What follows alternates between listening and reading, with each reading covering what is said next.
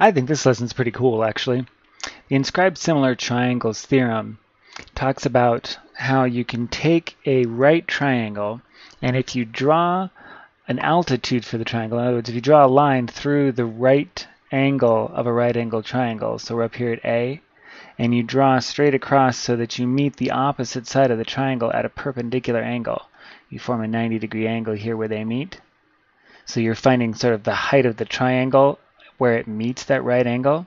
If you do that, then your original right triangle is split into three sort of sub-triangles. You have your original huge one that goes all around the outside, ADB, and then you have a smaller one that's ACD over here, like so. And then you have a little bitty one, ABC, right here. And what's cool about all three of those triangles is they're all similar. They all have exactly the same angles. So you have a 90-degree angle here in your original triangle, and you have a 90-degree angle here in the middle triangle, and here in the tiniest triangle.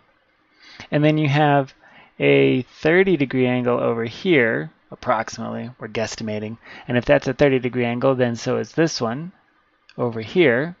And of course, this 30-degree angle is also the same 30-degree angle for the middle triangle, right?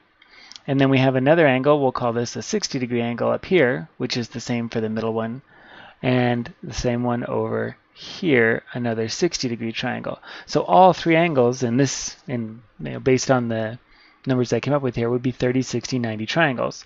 So what's really cool about it is no matter what that original triangle looked like, if we divide it through that right angle, even if we have, say, a really, really long, narrow one here, let's do that. Kind of a weird example of a triangle here. Yeah? If I make that same altitude drawing, that same altitude line, so that we meet the opposite side at a 90-degree angle, then all three triangles formed here will still have the same angles in each corner. They will all be similar. So we have three angles that all meet, and if I call this little triangle A, this medium triangle B, and the really big one triangle C, then A is similar to B and is similar to C. And all of their sides will also be in proportion. If we go back to our original figure over here, our first triangle, if we say that our really big triangle has sides of,